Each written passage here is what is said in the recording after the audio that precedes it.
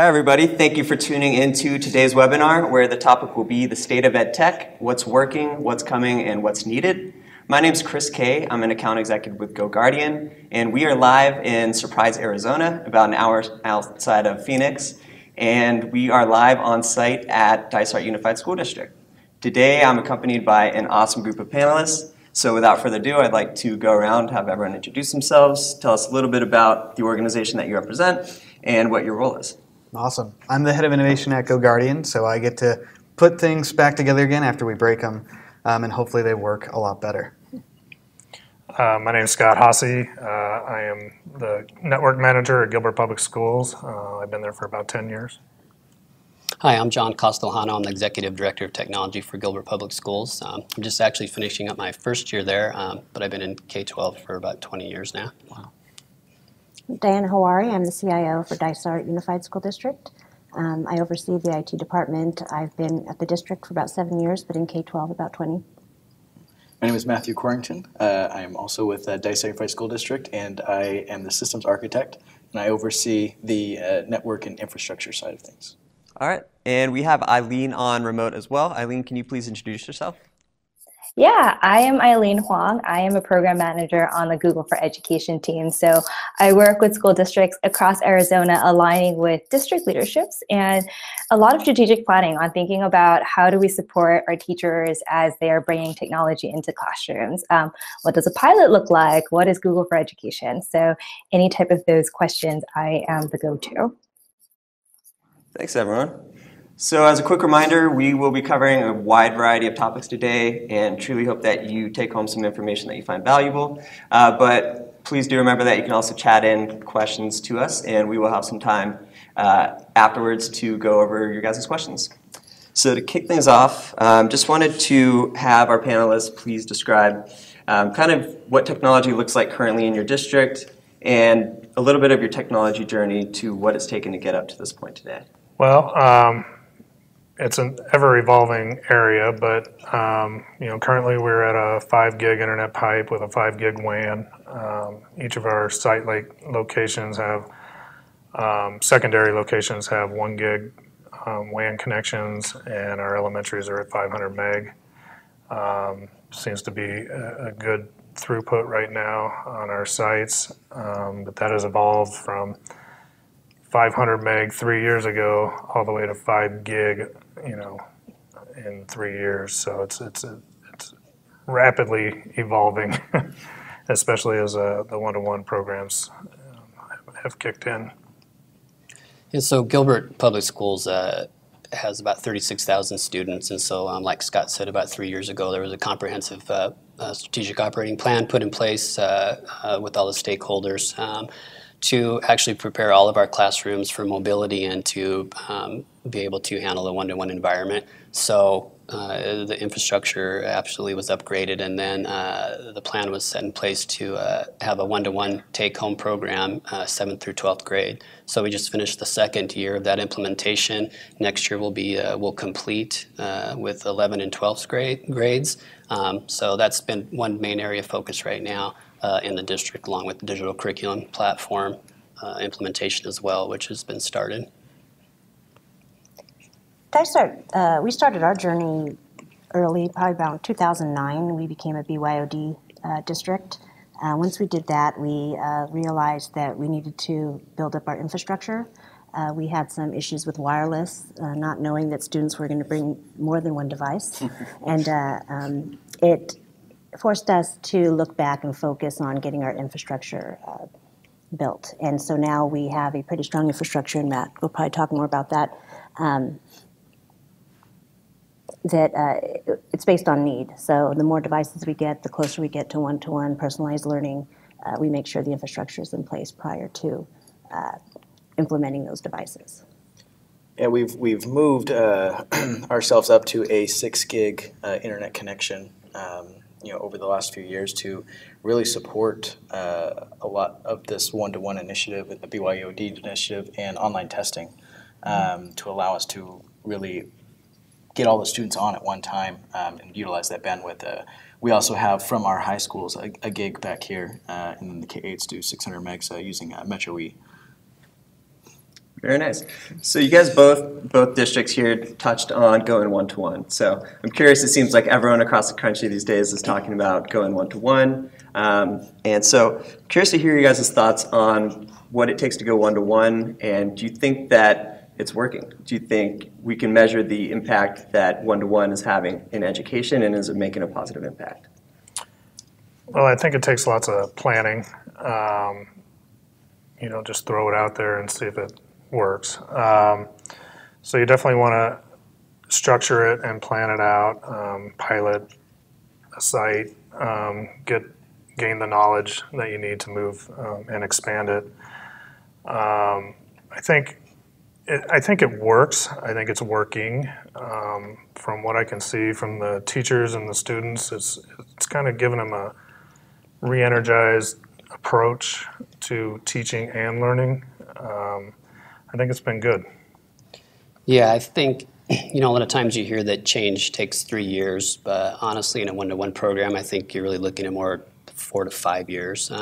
You're changing the entire culture of those grade levels that are participating in that. So one of the areas that in Gilbert that we try to focus on, the infrastructure piece is not an easy piece, although truly that's the easiest part of the whole thing. But we have a group of 14 technology integration educators, and they're key in helping those classroom teachers really know what to do with that technology. The teachers are the experts at teaching, and this group is experts on technology as well as former teachers, and so they work closely together. But the buy-in from everyone, though, is truly the most important piece of the one-to-one. If you don't have that, then it won't work. Period, in my opinion. And so that's critical of all stakeholders, and the principals it's their campus, so at the end of the day, they're really the ones who own that program, and they're super important to that success. I agree. I know that one-to-one is the big phrase out there right now, but we like to look at it more like personalized learning. So with our focus on personalized learning, one-to-one is just one aspect of that. So along with the technology is the content, is the teachers and the PD, and all of that. It's all kind of a set together. So if one of those things fails in that personalized learning, and it's not going to work properly. So for us, yes, one-to-one is an initiative, but because of how it supports personalized learning, which is our true goal. And it is important to have that infrastructure in place, as they mentioned before. And piloting that, because that's where you learn, what not to do, and be able to kind of move forward in the right direction when you go global. So. Oh yeah, and it hasn't been smooth. Yeah. We learn from our mistakes and go back and fix it so that when we roll it out on a bigger scale, that we don't have those many issues. So yeah, definitely piloting is huge. Awesome. I had some follow-up questions based on the answers you guys had. First off, you guys both mentioned you had pretty large backgrounds in EdTech prior to your current roles. What were those? I worked for Glendale Elementary School District. I was their, I don't even remember what my title was. It was I think it was Systems Administrator, so it was right under the Director of IT for about 8 or 9 years. Wow. And then I worked at Dysart before that as a computer technician way back in the 90s. And I was also on the Dysart Governing Board for 6 years. So. Going back to the 90s again. I started off as a classroom teacher. So I taught in an elementary school for 4 years, and then moved into the EdTech side as a trainer, and then to the director level. So I think that background is super important. I think more and more that you see the CIOs and the tech directors, and they have that background, because you can't lose sight of what's happening in the classroom. You can't. The Department of No, that's of the past. Say that and so that's. What is that? What's the Department of No? Well, anytime there's a request for something related to technology, no, we can't do that. No. IT was the place they always say no because of security, because the equipment's so expensive. No, you can't do that. No, we can't let that through the filter. No, and those days are over. Now it's what can we do to make it happen? We have to put those policies in place to make sure that we can give them what they need, but still stay secure. Right. And was that synonymous with the kind of the journey of EdTech entering? Is that when the no culture kind of stopped, or when did that kind of drop off? Or was that Yes, as before that? the need, I think, for being able to get online and having those devices, we had to stop saying no because that's where we were going. It was going that way. So it was more of, yes, let's just figure out how we can make it work for you. So, and we did have to go through an evolution of that techie person to that education person. So working very closely with ed services, knowing what's going on in the classrooms. Currently our tech specialists they're no longer computer technicians, they're technology specialists because they also get training in the classroom side of things so that they can help with innovation of technology into the classroom and support those teachers. That's awesome. Wow, very cool. And your guys' program is 7 to 12. And I know you guys, is that correct? Or it will be? 7, It will 10, be, yeah, yeah. next year, Plan. so, yeah. What is the plan? Are you guys have any plan moving down towards 6th, 5th, or what does that look like? And how are you going to test those waters out? Yeah, so right now there actually is a group that's working with the 6th grade classrooms. And so we've tried to concentrate devices at the 6th grade now to obviously prepare them for that junior high, that next step. It's going to take time, but that separation needs to not be there though anymore. You can't wait till 6th grade and okay, let's put technology in their hands. So, and that's a work in progress, the elementary level. Wow. And do you guys have any similar kind of experience with that? For us, it's based on programs or academies, special programs and academies. So if the program or academy requires more technology, requires more online content, then that's where our focus goes, regardless of the grade level. Right now, most of our academies just happen to be probably 6th and 7th and up, but we don't have like certain grade levels that we roll out to or certain sites. It's based off of need and what their plans are for the technology. That's awesome. And Scott, you mentioned that you've seen teachers kind of get re-energized or re-innovated with the introduction of tech into the classroom. Do you have any kind of overarching things that you've seen that really has got them excited? Well, my wife's a teacher, so I get a firsthand view of what's happening.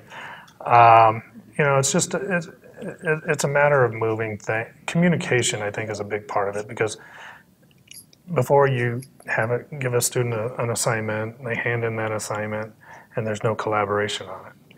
Now with Google and the different tools, you can collaborate on it. It's not a 8 to 3 school day. It's a 24-hour school day. So there's always communication between the students and the teachers. Homework assignments are handed in when they're done. They don't necessarily have to wait till the next day or a week later. So I think you see a lot of that. There's new, methodology approaches to how teachers are teaching. It's been really exciting to see. That's awesome. And Diana, last follow-up question, I promise, on the first series of questions. You said you have PD around building personalized learning kind of experiences. What does that look like, or how did you even start? Because that's kind of a really innovative take on Before how to we approach have it. 21st century specialists, and I think we have 14 of them in the district, and so they are not assigned to any school. They're not assigned to any certain program. They're basically there to support the teachers with any innovative ideas that they have and to help them come up with those innovative ideas of how to use technology or different ways of teaching, personalized learning, those types of things. So whenever we roll out new technology or like if we're talking about 3D printers or virtual reality, none of those devices go out without that training first, so that we don't walk around in those sites and see them collecting dust and nobody's using them, sitting in a corner. So this way we make sure that they're being used and being used properly. And I think once that the teachers or staff members get the training, they have the confidence then to actually use it, and it won't be sitting there collecting dust. Do you see any kind of like a wave effect of when you get a certain group of teachers that it kind of propagates through the district, the kind of the people who feel confident in it? Oh yeah, well we have our 21st century specialists get very excited about everything, but about innovation. They're very excited about innovation. So when they get out there and you see the excitement, you can't help but go along with it and get excited about what's coming. And so it's been very successful. Oh, awesome. You're always going to have your early adopters, right? And you want those, people out there because they do get everyone excited around them. And most of the time they're the leaders anyways, So when you see someone else doing something innovative or just different in the classroom, it's kind of, one of those things, and that's what helps propagate things in any environment, but especially in the school as well, I believe.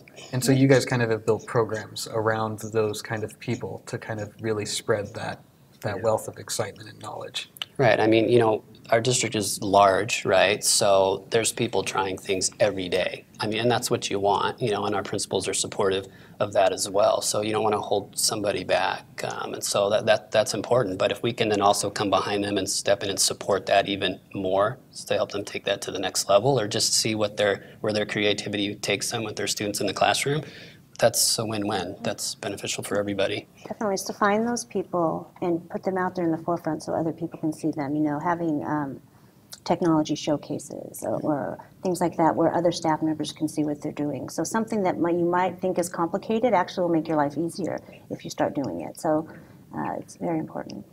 That's awesome. Cool. All right, thanks everyone. So we've talked a lot about going one-to-one. I'm curious what some of the benefits and challenges you guys have seen with going one-to-one is versus more of the CART model. Did you guys kind of jump straight to going one-to-one with certain campuses or grade levels, or did you kind of start with CARTs, graduate from CARTs to one-to-one? And do you have any advice for districts out there who are considering going one-to-one? Ours started out as a pilot at an elementary with a couple CARTs. It quickly grew into a one-to-one development. And so the pilot was okay, but it didn't give you a real-world test, especially when you're talking about take-home one-to-one. So we ran into some challenges the first year of 7th and 8th grade. We ran into a problem with filtering at home. We were trying an older methodology of proxying it back into our core and filtering it that way, and it would fail every so often, and either one of two results, leave the student wide open or lock them out completely. So it was not ideal. We've had some growing pains that way. Luckily GoGuardian saved us. It worked out good. The other thing is, trying to find the right tools and apps to go along with Chromebooks in this instance. Google's great, but it's limited in its tool set as far as integration with Active Directory and other tools. So finding those right pieces to make a seamless transition into that world is difficult, but it's easily doable. Logistics of a one-to-one program, I don't think they're different anywhere you go. You're dealing with some of the same issues with repair and breakage and just normal day-to-day use. When you have thousands of students walking around with devices, you're going to have things happen. But those pieces can all be worked out. In my previous district, I lived through a program where we did start in the 7th and 8th grade, and for 2 years it was take home. And then we did pull that back for the 7th to 8th graders, but the 9-12 continued to take their devices home. And initially it was more work for the classroom teachers because we did put carts in those rooms. However, now you're dealing with 6-7 times a day. Do you assign those devices to a student? Do they come in? Did that last person, it's the old typewriter lab issue, who popped the key off, and the teacher has to go back. So really that creates more time for the teacher to manage that than actually have the students build ownership with that device. But with that being said, we'll continue to have those discussions in our district about what's the right way to do it. And those are good, healthy discussions to have, but having the student own the device, personally, I think that's more beneficial to that student. Creates ownership, responsibility, and they can quickly pull out their device when it's needed. They're not sitting there through the entire class staring at a computer. That's not how technology really should look in a classroom. It's there when they need it for whatever activity that they're doing in the classroom. So Just like a textbook. Yeah, like not a lot of difference. Yeah, not a lot of difference. Yeah. Exactly. And it's that ownership also that might prevent the student from popping off the keys or do that because they know that's mine for the whole year. I need to make it work for me for the whole year, you know. So they're not going to start vandalizing the equipment as easily, I think. And for us, we're in the really early stages of one-to-one. We're just finishing up our first pilot with our Innovation Academy. And we had the middle school age students able to take their one-to-one devices home. And the amount that we received that were lost or stolen or broken was extremely limited compared to the carts that we have in the classrooms where you don't know who did it. Yes. And you don't find out about it until the summer when we're doing our inventory and see the damage that was done. But we've already had at the Innovation Academy, we had what we call a buddy check, where you give your Chromebook to the neighbor and they go through a checklist to make sure. And it was pretty successful, and it was not, it's not as horrifying as we thought it was going to be, you know. Knowing what goes on in the carts, we just thought, oh my gosh, this is going to cost so much money. The damage was very small percentage compared. So I think that's true. I think taking ownership of it and having that responsibility, knowing that that's yours and that next year you're going to get that same Chromebook when you come in, makes a difference on how they're treated. I mean, yeah, there are accidents, and accidents are accidents, and they're fixable. So the logistics and kind of the tech behind launching a one-to-one program is hard, as it is, I'm sure. But what about the non-tech and logistics part? The community, the parents, the teachers, getting the students on board. What are the kind of challenges you guys face there? Well, part of our one-to-one is, like I talked about before, the personalized learning. So that's the big, I think for instructors, it's a different way of teaching. It's a different way. In our Innovation Academy, there's no desks. I mean, there's desks, but it's not set up in rows. There's couches, there's bean bags. Students can go anywhere in the classroom to do their work. They can work on math, English, whatever they want, as long as they reach that goal by the end of the week or the month or the year. So that is hard for the parents and community to wrap their head around, since that's not how they were taught. So it's getting them to come in and see how it's working and see how successful it is. And they do invite, we have had lots of publicity on it, lots of PR, so that people could see how it's working. And then people go, oh, okay, I see that. As for outside of Innovation Academy, I think that if the content isn't there, and my child is bringing home a device that they're never using except to goof off on because there is no work for them to do, then there's no point in them having that device. Now it's just something for them to mess around on, when I would rather see them actually doing things on it. So it's that whole package. It's the device, it's the content, it's the teacher, the whole thing has to be working. Yeah, I mean, truly, it is. It's all the stakeholders that need to come to the table for that discussion is, I mean, that's the most difficult piece, right? It's that communication and that planning part of it.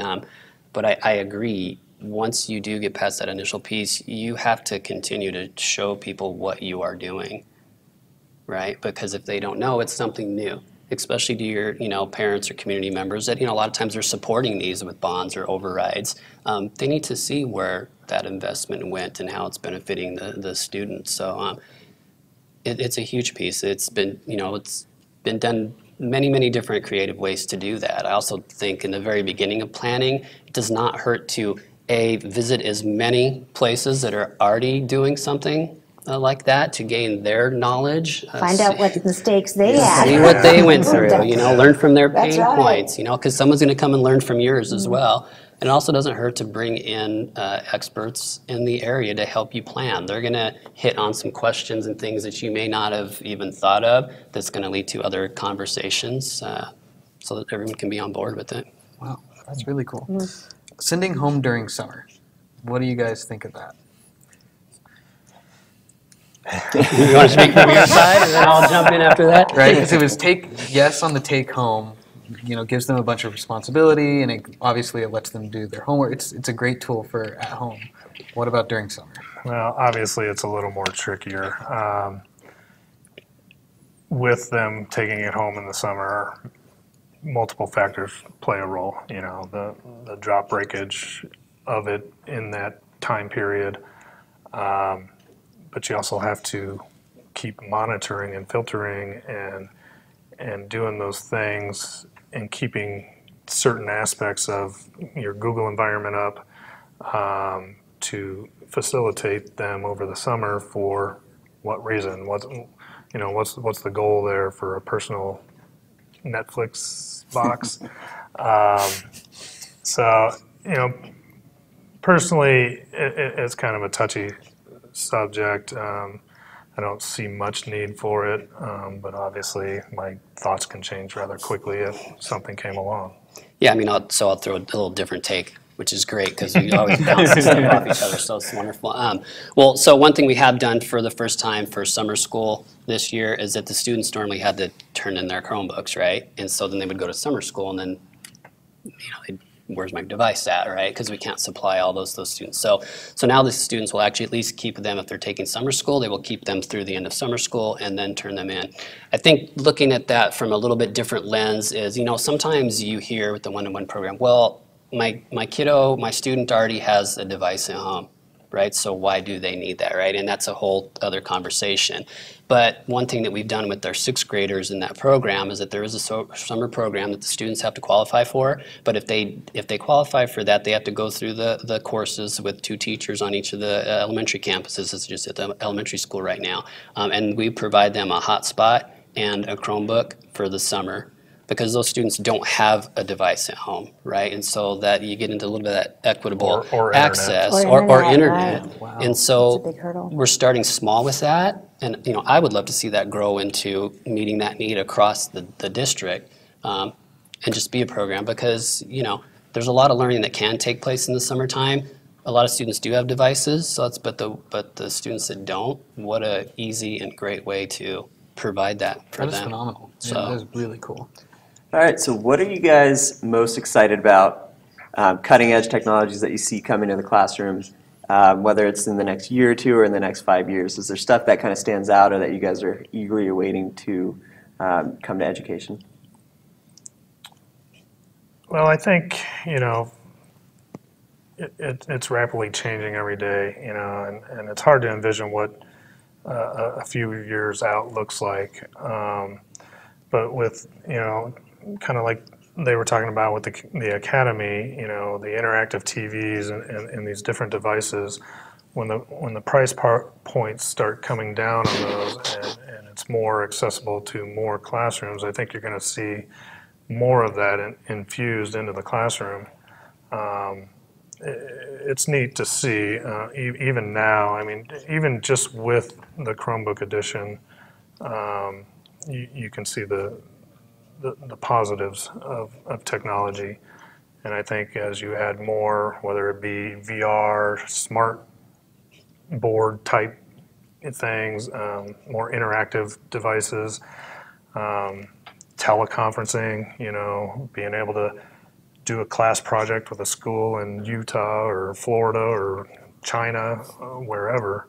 I think you'll start seeing more of that and more collaboration and communication across the country.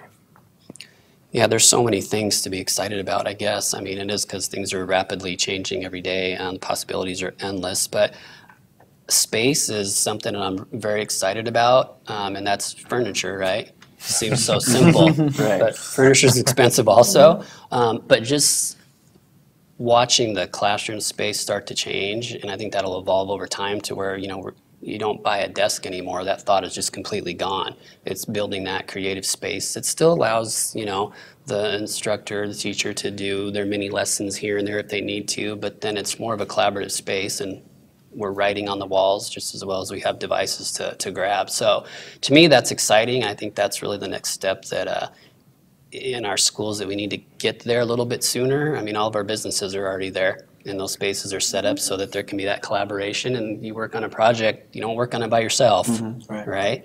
So I think that's super super exciting for me. And then of course, the convertible laptop into the tablets now just seems so smart, because with Android coming on as the OS with the Chromebooks and whatnot, I think that's going to open it up a little bit. Because my kids still want to type when they're typing a paper on a traditional keyboard, but the rest of the time they want to be in tablet mode, doing whatever they're doing. So that's exciting as well. Like metaphorically, and I want to say metaphorically, breaking down the walls of the classroom. I don't like what you said. Where it's not just while you're in those 4 walls, and it's just not from 7 to 3:30. It's 24/7. anytime, anywhere access. I'm excited about seeing hardware evolve as much as I am about online content evolving and what's going to be available to the teachers and the students online.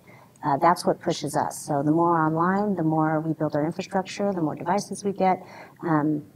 So yeah, for IT, believe me, virtual reality, 3D printing, we geek out over that. We think it's great.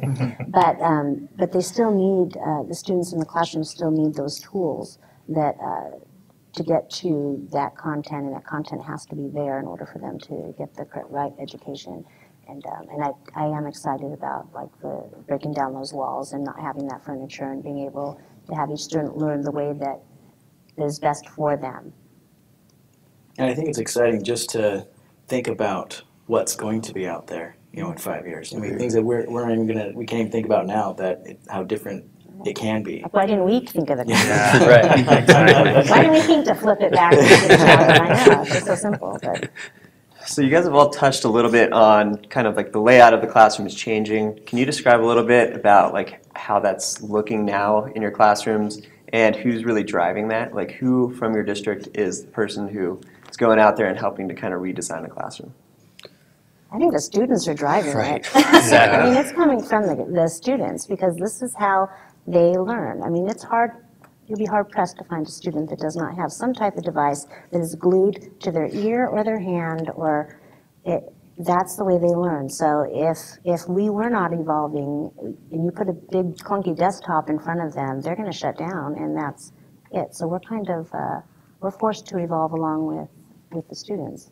And you had mentioned right before this meeting about going to the students and asking them what devices they would like to use. I mean, that's the key right there is finding out which is the best way that they're going to learn. And it could be different for each student you ask. Yeah, absolutely. So, yeah. I mean, my son, who's in second grade, he asked us to buy him a yoga ball because he said, if I bring in a yoga ball, I can use that as my chair. yeah. And so, you know, that type of thing, you know, where they're kind of driving it, you know, of what's going to work best for them, make them comfortable for their learning environment. So.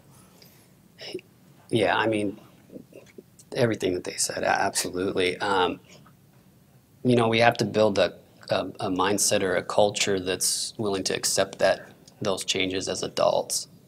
And if we don't, then nothing probably will change. And you don't want to have to go in and enforce a different arrangement in the classroom upon somebody, right? Forcing something never works. But with those early adopters and the students and polling the students and surveying those kids and, you know, listening to them, I think it would quickly evolve into changing some of the spaces and just thinking more, you know, how we deliver the content in the classroom. I mean, still the most important thing, in my opinion, in the classroom is the teacher. But with everything else around, you know, we can even build an environment that meets our students where they need to be met. So how has the role of the teacher changed now with these devices in the classroom? Well, I've never been a teacher. Well, I think, you know, it's the cliche thing to say, you know, teachers are more the facilitators now, right, and more of guiding the learning. And I do think that's true as well. They're obviously, like I said, still the most important piece, right? Like, they're the leaders in their classroom. But I think it opens up opportunities. You know, you talked earlier about you know, so how are you seeing it be successful, or what are the markers? But I don't think that you can say that a textbook changed that classroom and made the students score better, right? I think it's the same with technology. Putting a Chromebook in front of a student is not going to make them smarter all of a sudden. You know, it's still going to be the teacher in the classroom, changing the way the content's delivered and being there when the student needs something, just like we do now. If we need something, we look to a resource, right, to help us. So, but there's still benchmarks that the students have to sit. There's still high-stake testing. We still have to teach the standards, right? So it's a piece of the environment, but it's not the end-all, the be-all. It's not the silver bullet that's going to just make our students smarter. It's just a part of... It's a tool. Exactly. Part of the environment. So as far as getting teachers kind of acquainted then with this new direction, I guess, of teaching, with being more of the facilitator, is that something you guys offer professional development early on and kind of ongoing? Can you describe a little bit about your professional development programs? our educator group, well, they were the first ones to touch the whole Google platform and the Chromebook environment, to get their hands on it, to get their input and their thoughts, and their drive on what should it look like. So they're very important in that process. I think they learn every day too. You know, it's a never-ending process. So I think they're evolving along with, you know, the Google product evolving, along with the teacher evolving, along with the student evolving. So they have to keep on that path too, or it won't be successful.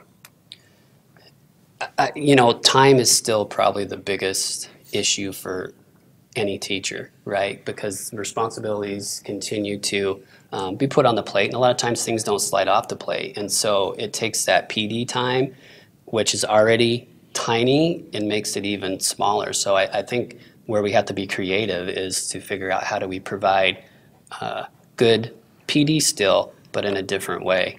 Smaller chunks, shorter amount of time, when they can access the PD, and then continue to share what other teachers are doing.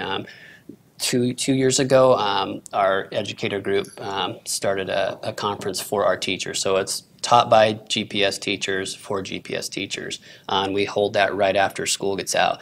And we have 500 teachers attend that. And the only reason it's not double that is because we don't have a facility to house that many teachers. So we have to cut it off. So it's basically a sellout crowd every year. And you know, they don't pay for that, but they also don't really get anything for that. They're coming to listen to see what their peers are doing and learn from them to be able to take something back to their classroom. So that's been a big support in Gilbert as well, and that's going strong. It's been very exciting to be part of that now.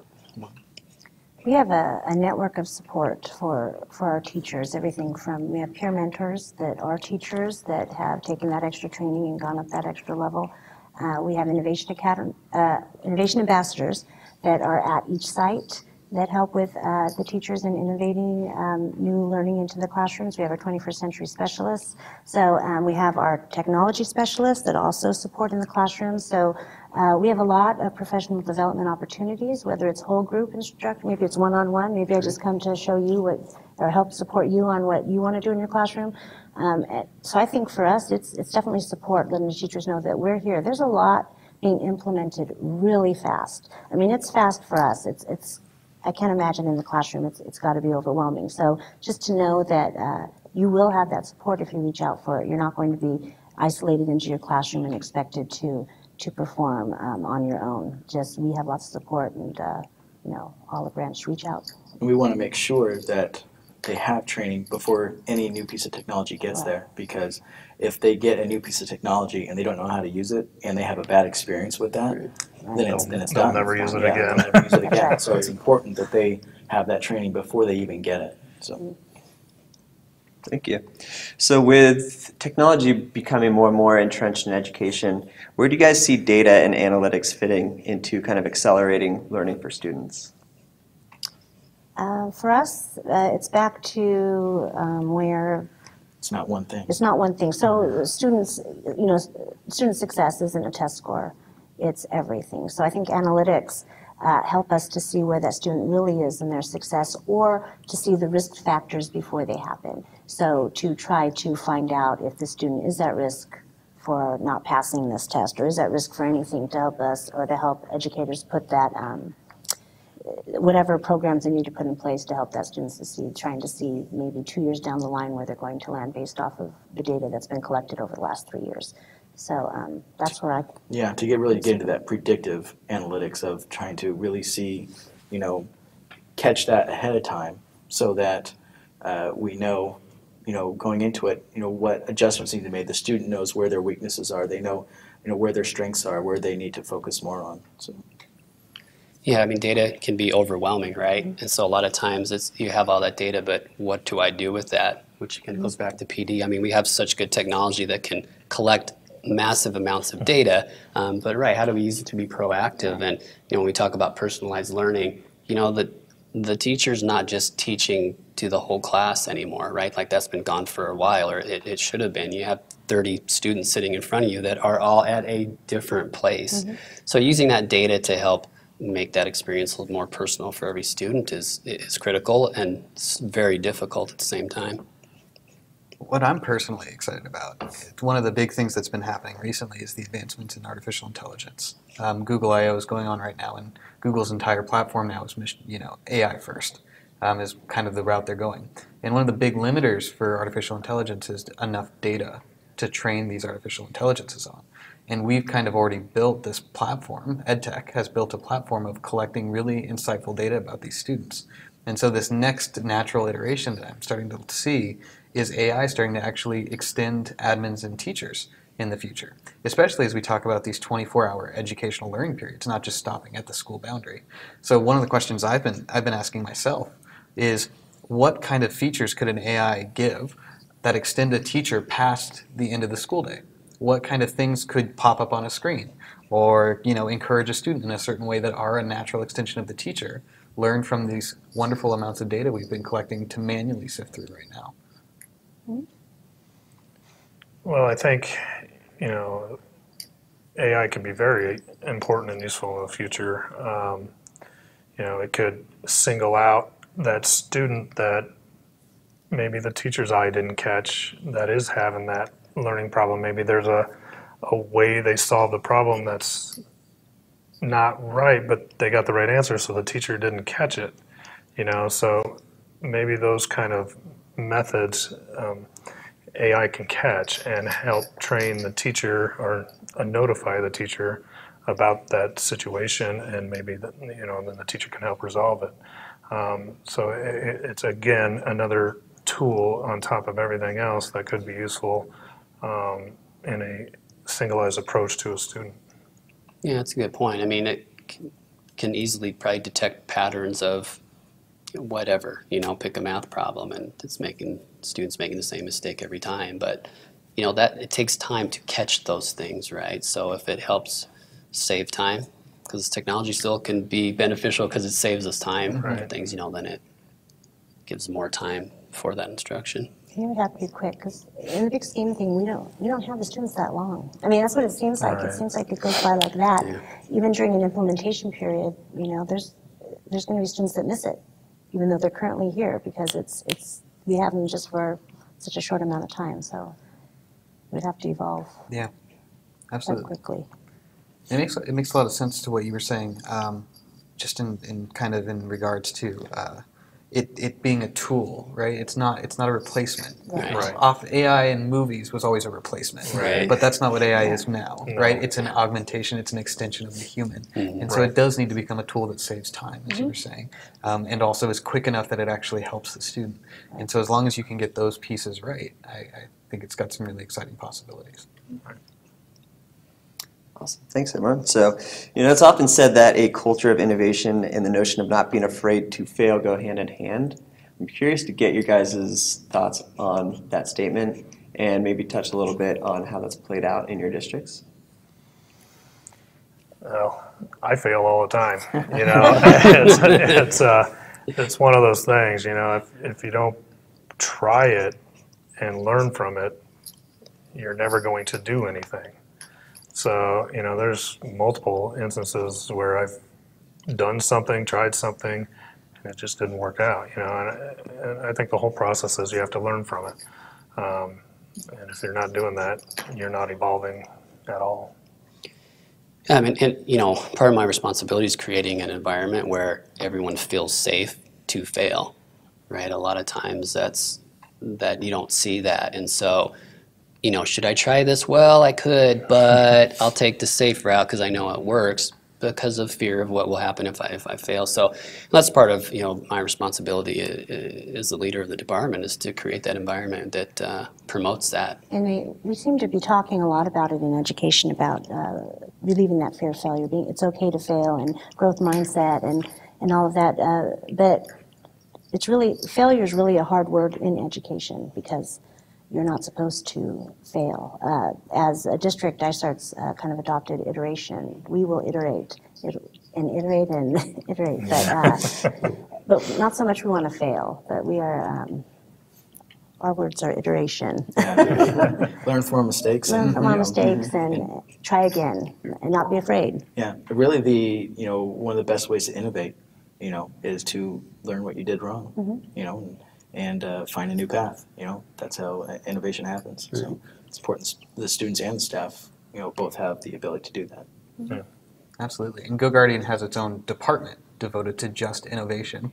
And the interesting kind of way that we've positioned it is basically never accepting status quo as the final answer, which it sounds like all of you guys are doing in different ways in your districts. Right. But it is that not having a fear, or at least iterating whenever there is the kind of that first fallback, but also that ideology that maybe just because it's been this way for 30 or 40 years doesn't mean it should be this way for another 100. Right. Well, I mean, when we were at the Google Summit not too long ago, one of the speakers said, you have to let go of your past successes, right? And that just rings so true because, we've all done what we consider great things, right? And they work well, but what if, And so sometimes you do have to kind of, all right, that was good, but how can we make that even a little bit better? Wow. So in terms of social media and in education, I'm curious, are there ways you've seen a school district turn social media into a positive learning environment? It's actually a question that we had. Someone chatted in before we even started this webinar. So I wanted to bring that question up. I found it pretty interesting. Digital citizenship is key, I think, with social media. From an IT standpoint, it's kind of hard because we don't have control over that, and we like to have control, especially when we're being held responsible for the security, of our network. I think there are tools to help us monitor. We do monitor social media to a certain extent, but our biggest, I think, our biggest thing would be to teach digital citizenship to both students and staff and parents so that they understand about their footprint and what they put out there is going to stay out there. And it's just educating. There's nothing wrong with social media. It's just a matter of, doing it the right way. How it's used. Yeah. And we did, touching on that, we implemented a digital learning environment focusing on those kind of things. It's really benefited the students, I think. They have to take the course before they even get the Chromebook in 7th grade. And it's not like a one-time thing. It's an evolving thing that they keep learning throughout the year. And we do belt colors, so you can work your way all the way up to a black belt. And I think they find, the students even find it engaging and fun to do. It's always yet to be seen how much they get out of it, but I think it's a step in the right direction. Yeah, digital citizenship it's going to have to be as common as math and science, and I think it's tough right now because, we did adopt curriculum to help out to make that a little bit easier for the classroom teachers. But I think it can be seen as an extra thing to do. However, that's where we're at as well. And so, but I think it's just understanding that you can work that in and it doesn't necessarily have to be a big time-consuming extra thing. In every subject area, you can work in digital citizenship, whether it's the picture you're downloading from somewhere and copyright issues, and that all kind of can work into the curriculum as it existed before. But you got to be creative, and teachers need to know how do I do that, and they need help with that also and support there. We had a kind of a grassroots program pop up at one of our junior highs too. The students wanted to do something, and they started an entire campaign around posting the positive. And these two little girls are amazing, right? And we've been able to take them. I think we took them, yeah, we took them to this Google Summit. And it was really good. And I mean, I'd like to replicate that across the entire Gilbert school district. I think it would be amazing. So I'm trying to figure out how to do that. But those kind of things will pop up, and the students, I think, will probably, at the end of the day, they'll probably want more rules than not, even than the adults, and you kind of have to back them down a little bit. But definitely has to become not a special extra thing. It has to become part of the environment. Well, they're growing up in this, social media world. Right. This is all they know. Right. So, I mean, it's, that's one of the things that we have to make sure that they know how to do it responsibly. So. Right. I've seen teachers do things like Twitter chats and whatnot, so they'll do activities across Twitter that way. I mean, we do have quite a bit of social media blocked in our district, and that's another conversation. But Twitter's open. Teachers have done some stuff with that as well and incorporated some other things. But Yeah. And I know we're taking it seriously at GoGuardian to the point where we've actually started messing around with ways that we can actually help with the digital citizenship project. Smart alerts, which I know Scott has had the chance to deal with, and is one of the features that we added from a suggestion of an IT admin actually, was instead of blocking a web page when you detect it's bad, because we're using artificial intelligence to be able to say this website, no matter if it's social media or whatever, has this kind of content, instead of blocking it, send a message to the student instead, and you can configure that. And so we had one of our pilot districts, they had 20,000 devices try it out, and they were getting 500 reports of explicit activity a week, and they switched from a block to a message, and they went to 100 a week over the course of a weekend. And it was amazing to see these students, when they just had the interaction change from wall to, hey, be a better digital citizen, to completely changing their behavior, 5 times decrease in behavior change. And it's really cool to see a tool that originally was not built for that purpose kind of turn into this beginning of a digital citizenship tool in that way. Right. So with kind of technology transforming education so fast and everything seems to be happening at such a high pace, how important is it for you guys to get out there, go to these learning summits, go to see other districts, and kind of keep up to date with seeing what other folks are doing? It's critical. Yeah, it's key. I think critical. it's very important. it's not an option. And honestly. I think in the past, school districts have been isolated in their own little world, and what they do is what they do. It doesn't matter what anybody else is doing. I think over maybe the last 5-10 years, you're starting to see a shift of more collaboration among districts. Hey, what are you guys doing, sort of thing. And I know personally on my side, it's helped out a lot. The districts around us are all doing different things, but at least we're communicating and learning from them. And we're all being faced with the same challenges. We all might be doing it differently, but the challenges are the same. And so it's nice to not have to reinvent the wheel when you can reach out and go look. And you might go look at 5 different places and take something small from each place and make your own. I mean, it's definitely critical. Yeah. Yeah, absolutely. You mentioned earlier the 4 walls of the classroom. I say that all the time. We have to break down the 4 walls of our cubicles and our offices and get out. I'm very, very big on that because I learned from Dysarts and Peorias and even the tiny little school districts in Arizona. I think we're lucky in the state because we have a good listserv for the CIOs and the technicians, and it's used all the time, and people do pass questions off, and then we can easily, even though that's kind of an archaic way, a listserv, right? But it's the quickest, seemed to be the quickest way to communicate with all the districts around our state, and it's been very beneficial. So you can't be an island. Islands don't do well after a while.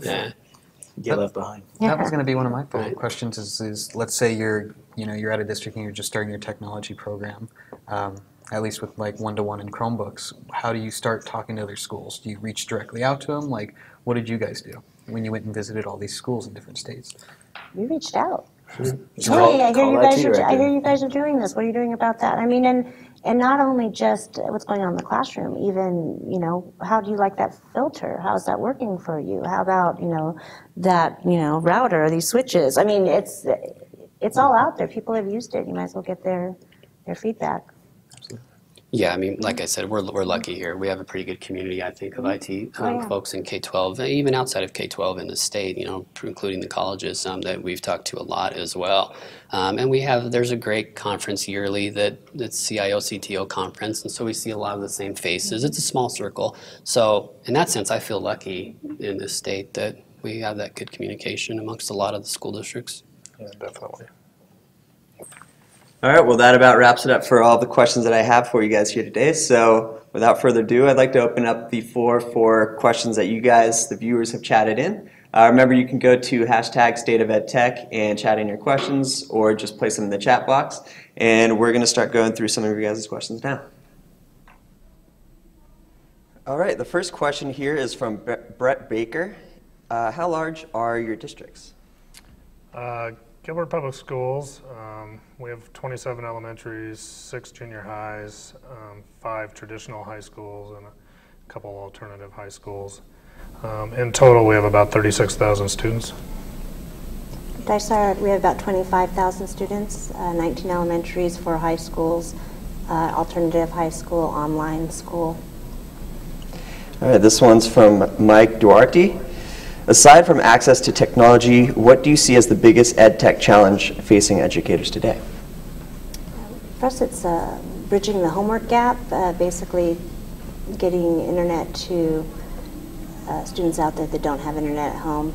You know, trying to do the personalized learning and the one-to-one. It's really hard if you do not have internet access at home if you're taking a device. So we're looking at options so that we could provide that. Yeah, I'd agree with that. I mean, we don't want our students having to run around and find a hot spot somewhere. You know, they need to be able to work at home on the content. So really the same. All right. So this one's from Scott Comstock. Do you think the traditional interactive whiteboard will be around for a while, or are we going to see migrations to more interactive online spaces? It's already migrated. All It's right. the interactive It already flat has. panels. We are hopeful to quit purchasing projectors and look more towards the interactive flat panels. They have the software, the same type of software as the interactive whiteboards, but they don't need Everything built into one. everything built into one. You don't need the lamps and worry about the bulb replacement and putting the cabling in the ceiling. And Yeah, again, I agree. I mean, the price points still need to drop a Yes. little bit, but they're coming down. But at the same time, the mobility that our teachers have now, being able to be connected to, you know, whatever, if the traditional projector wirelessly now, then it allows them to move around the room, and it's really easy to hand a device to a student and, you know, use a digitized pen and be able to work right there on that. So the need for having to go up to the front of the classroom is becoming less and less. Okay, it looks like we have a couple GoGuardian specific questions here, so Tyler, maybe you can chime in on these. From Jeff Hines, what are good ways to use GoGuardian to improve behavior? That is a great question. Actually, I'd love to turn it over to you guys first about your experiences with GoGuardian, and then I'm happy to tack on my own. Well, in our Innovation Academy, you know, most of the students, you know, it's not a standard classroom structure, so you don't have rows of students, and you know, might have students on a couch over there or in that corner, all working on different things, which makes it more difficult for teachers to manage the students or keep track on what the students are doing. And so, a GoGuardian teacher allows us to the teacher to see what the students are doing from one location, and you know, the students know that, you know, the teacher can see what they're doing. It helps the students stay on track and kind of, you know, move in the right direction and stay on target with their work. You know, I think, you know, just the filtering alone, you know, shaping them to go in the right directions and not go to the sites to get distracted or inappropriate material. I think that's all a part of it too. Yeah, for me, I brought it up earlier, but the smart alerts, the thing that we found is instead of blocking web pages, sending students messages, as I'd mentioned, decreased 5 times how often they were trying to access explicit material. Yeah, and you know, we've been trying out smart alerts for about a month now, and I agree. I do think the fact that they see that message will deter them from maybe keeping going in that direction. It's really interesting, the difference between a block page and a messaging page, which I personally would have never come to without the help of admins suggesting it. Well, I think they've gotten so accustomed to seeing that block page. I think they just keep trying and trying and trying. Yeah, and they just, I don't think they realize that it's being logged and stuff like that, but when they receive that message, they know something on the other end is happening. So I think it's helpful.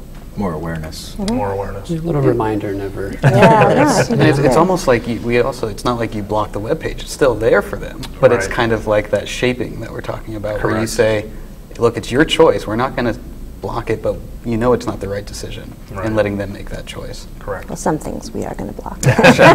Sure. For certain age levels, you for have sure. to do it, absolutely.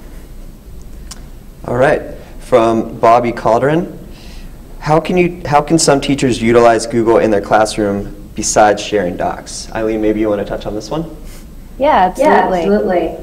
I think this one is also answer without actually knowing what I guess the goals of the teachers are. There's many ways that I've seen it used very creatively. So some of my favorite examples is getting on Hangouts, and this is done in the 3rd or 4th grade classroom, for example, where you partner with someone out of state or out of the country. Those are even more fun. And to give context clues in terms of learning geography. So I am by the Pacific Ocean, and then to narrow down to where you actually are. So that's one way that I've seen that's super creative. I heard a story where students held a different flag in the background, so they totally misled another group of students. But I think fundamentally, if you look at Docs, Gmail, Drive, Sheets, the whole host of tools, it is really meant so that teachers and students can work in ways in a more collaborative manner. And Classroom on top of that really is able to help streamline that process. So if you look at forms, for example, you can use that for formative assessments and have all of that be integrated into Classroom. But so those are just some spatterings of examples of different ways that it can be used. I think, start off though with the question of what are teachers doing now, and how can I use technology to enhance what I'm doing, either by helping students learn better, perhaps those students who are afraid to speak up, and you can use software to give them a voice. Or to help teachers improve the way that they work, giving them more time back. So that's what I hear, I guess, from my end of it, from working with school districts. But I have some folks here that I'm sure have some concrete examples as well. Get to that space where you're creating, not just consuming, right? And so I think there's so many tools available and new tools coming constantly, which is a great thing. And so, but yeah, the mystery hangouts that's one of the most enjoyable things to go into a classroom and watch students connecting with other students from around the world. And so many standards can be worked right into that lesson, but yet it's engaging and fun and relevant to them. All right, looks like we have another GoGuardian question here from Brian Veal. What new features can we expect to see in the near future from GoGuardian admin and GoGuardian teacher modules? That's a great question, Brian. I'd love to do kind of a high level, like why we even rebuilt the admin product. Because initially 3 years ago, it started with our founder calling admins directly and saying, what do you need? And that was right when the kind of the Chromebook market was just kind of taking off in education. And so that's what we did. We built the features that admins told us to build. Obviously, over 3 years, it's changed quite a bit. And we've continued to speak with admins and educators about what they need. But when you build a kind of your initial product, sometimes those new features that people need don't quite fit into it. And so the new iteration really is just completely coming at the problem again to fit in all those features we've already been building in a really nice, beautiful experience. The main things that we can talk about with the admin product, filtering, we're adding on the ability to do it based on a schedule, time of day, because now that devices are going home, you need to have different kind of filtering policies, or at least you may want to. Theft recovery has become a huge deal for just protecting devices. And Google has done some amazing work on their APIs to allow serial numbers and asset tags to come over into theft recovery. We even have per student filtering. And I'm going down the list here of all the things we have, because I believe it's over 100 things that we added in the next iteration, so it's a lot. You need a list to keep track. Yeah. And then of course Smart Alerts, which we talked about, which is kind of that reimagining the way that you understand student behavior and how you get students help in some cases like self-harm. Looking past traditional keyword flagging, which just doesn't work in a lot of cases, and going to kind of an AI-based, context-aware flagging ability, which is able to bring information directly to people who need it without overloading them with unnecessary notifications. And with our teacher product, we're really just focusing on stability. Teachers have so much that they need to focus on in the classroom. The last thing they need to worry about is a product that's not quick or not fast, that's not doing exactly what they need it to do. So our main focus there is just making a seamless experience from the beginning to end for the teachers. Great. How do we get reluctant teachers to make a paradigm shift to more of a design-based classroom? This one's from Brett Baker again. Goodness, yeah. Well, I think we touched on many things earlier. It is the big picture, support, PD, stakeholder buy-in from all levels, leadership at the sites. But I think still it's just getting out and seeing things happening in other classrooms. When you can see that, it gives you something tangible and real to grab onto, and then gives you ideas. You bring those back and implement those and try. It's definitely like leading by example, or finding those, the ones that are doing it in the classroom already and showcasing that and letting them know it can be done. These are the success stories, and this is how you do it, and definitely the support piece and PD, for sure. All right. So this one's from Ian Turner. Cheating seems ubiquitous no matter what technological platforms being used to combat it, whether it's GoGuardian or anything else. What non-tech strategies have you seen that work best in a one-to-one context, besides rigorous teaching of academic honesty and digital citizenship? You just took all the tools away. Yeah, that's pretty hard. I don't know if there's ever going to be a foolproof way to prevent cheating. It's almost impossible. It's new way. They're coming up with new ways. I mean, kids are resilient and creative. Kids are smart. So maybe Ian hit the nail on the head there with rigorous. Digital citizenship. We can't. If we remove digital citizenship, that's the hardest part. I mean, that's the education. That's the, letting them know what they can and cannot do, or should and should not be doing. And then if you take away our tools, how are we going to know? I mean, that's a tough one. Yeah. I would sound walking uphill both ways in the snow, but I mean, kids have always been creative. We were all creative as well growing up, and mediums change, but there's always going to be creative ways around something, but again, it's building that foundation of digital citizenship. And even with the tools and they're still finding ways. I mean, it happens. It's our job to make sure it doesn't happen as much, right? I mean, they're there, they'll find a way. All right, this one's from Mike Duarte. When you give students a device as a major part of learning during the year, what message do you think it sends if you take it back during the summer? Well, we hit earlier a little bit on what we do in Gilbert as far as that they keep the devices for summer school and whatnot, but then we also talked about, many of the students have devices at home, right? So we're looking at a way to provide equitable access to those students that don't have devices over the summertime. So, that's kind of the approach that we're taking on that. So, a lot of households have 4 or 5 computers, so the students still do have a device, and they still do communicate at times with the teachers over the summertime. And we're just finishing up our first pilot of the one-to-one this year. We will be piloting a summer school one-to-one, which they will be able to take at home during the summer. So I think we'll know more once we've finished summer school and where we're going to go at with next year, next summer. So we're still in that infancy stages. Just want to make sure we do it right. Yeah, we want to definitely make sure.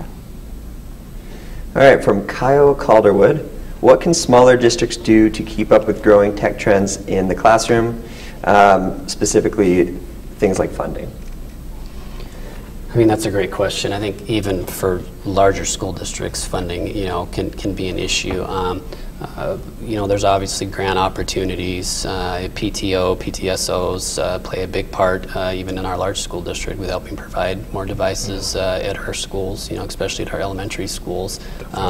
And then a lot of teachers still do like the donor choose type of sites as well. So we get a lot of teachers that will come to us because they're interested in doing that. And so we try to help them. We want to be involved in all those pieces so we can help them get the best pricing or help provide any kind of support they would need when bringing technology into their classroom.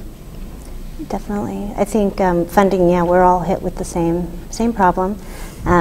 We've had to get creative. So that's what it comes down to, is being creative, exhausting all resources of ways to get funding.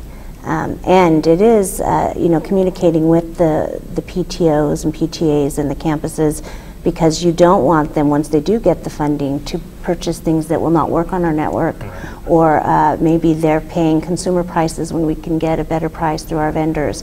So it's definitely communicating with them, letting them know that these are our quotes, and they can definitely donate the funding, and we can purchase it through our means and get them the best price and make sure that the equipment can work. Stretch the dollar. Yeah. Well, and to add to that just a little bit too, I mean, you need your support from your school board, right? So if things are priority, then they're a priority, and they will find creative ways to fund what's necessary for the classroom, for the students. Okay, this one's from James Haase. How do you see micro-credentials working into the K-12 space? We're already started, I know that we've already started doing that with our educators. So their Ed Services is already working with, is it Ed Leader? I can't think of the name of I think it's Ed Leader, and getting the micro-credentials. And we have teachers that have already earned some. So it's become now a process in Dysart. So. All right, a couple questions here from Brett Baker. Do you let students rent to own the Chromebooks? Rent to own? Is it? Yeah, Is that what you said? Yeah, that's what it Sorry. says here. I mean, like, probably purchase them at the end Yeah, of the I think that's what that means. So Oh. purchase at the end of the. I know we've talked about it. Yeah, we've discussed it. We don't have a particular program in place for that. There are some other school districts in Arizona, I believe, that are doing that, but yeah, we haven't. It's too new for us. Okay, so there's only a couple questions here left. Remember, as viewers, you guys can tweet us questions at hashtag State of EdTech, or continue placing them in the chat box. We'll keep going through the final questions here. Do you block messaging apps like Google Hangouts? Personally, it's gotten difficult to even block Hangouts. As a district, we were kind of in the direction of blocking it initially. There's one school that it is allowed, but I still find that they find ways around to open up a Hangout chat. So I found it difficult to kind of get that locked down. I think Hangouts is a great tool, can be a great tool, but it goes back to that digital citizenship piece, making sure that they're doing the right thing with it. You want to talk about blocking Hangouts? Well, we have it open, and it's more of, we try and rely on the digital citizenship and classroom management, because our students do use it to do collaboration and with projects and everything like that, and with the teacher. So it's really trying to find that balance, and if you close one, they're going to find another, Right. outside of that anyway. So it's really trying to find the best way, that you can, manage and monitor inside the classroom. So. All right, it looks like this is our last question here from Latresa Carlisle. Did anyone offer their parents a basic workshop on the basic knowledge of the Chromebook and how to check their homework in Google Classroom? That's a good question. I know that we've had particular sites offer nights like that, so it's handled at the school site. Gosh, we'd have to go back before my time, but when the rollout was started. We had some parent meetings before the Chromebooks were rolled out that they could come to, and it wasn't so much training at that point, although that's a great idea. But it was more to get familiar with what a Chromebook was and how to use just the general use of it, not really pertaining to homework or classroom or anything like that. But yeah, we did have some open meetings about that. So with our first endeavor being the Innovation Academy, we did have parent nights and did do training. with the Chromebooks, letting them know that they will be able to take one home, and how it works and what to do in case if it does get damaged or stolen, and kind of walk through. And we even had the students there, they had to sign in. We showed them how to change their passwords. We put them in their cases and put their names on them, and they were able to take them home that night. So that was like a couple days right before school started last year. So kind of moving forward along those lines, we're looking at those processes on how we're going to implement that at a district-wide level, or at least for those special projects that at the other schools that will be taking devices home. It seemed to work well, and so when we meet, our committee meets, we discuss how we're going to do that then for like 5th through 8th grade, or 6th through 7th if they do get to take them home. So looking at those processes currently.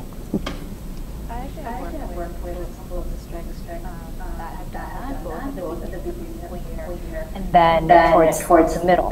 So one example is a smaller school district, about 6,000 students. They did their rollout, and when they did that from the beginning, they invited parents, sort of like Dysart was like a back to school night or beginning when everybody picks up their schedules actually. And so they gave each of their students their Chromebooks and then had sort of an orientation for parents.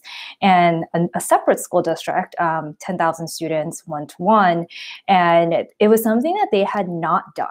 And it was something that was asked from parents, and they wanted to have that connection with the school to understand a little bit better of what is happening with technology. And so that's when they went back and decided, you know, this is something that we should do. And then they started that planning process so that it can become an evening where they invited parents to learn a little bit more about the school district, about what it is that they're doing with technology and how they're using technology in the classroom to support instruction. So it can go sort of both ways, but I think the most important thing, or at least what I took away from that, is meeting the needs of parents, and so that parents really understand what is happening so that you can have their support as well. A lot of it is that communication piece that is key.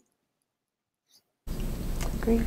All right, so that wraps it up for all the questions. Were there any topics that you guys, as the panelists, wanted to touch on that we didn't cover? Give you a... I don't know. We covered a lot. I think we're good. We covered a lot. Yeah, we did cover a lot. All right, well, I want to thank the panelists here today for participating and all of the viewers for tuning in to today's webinar. My name is Kaye, and we are signing off. Thank you for watching.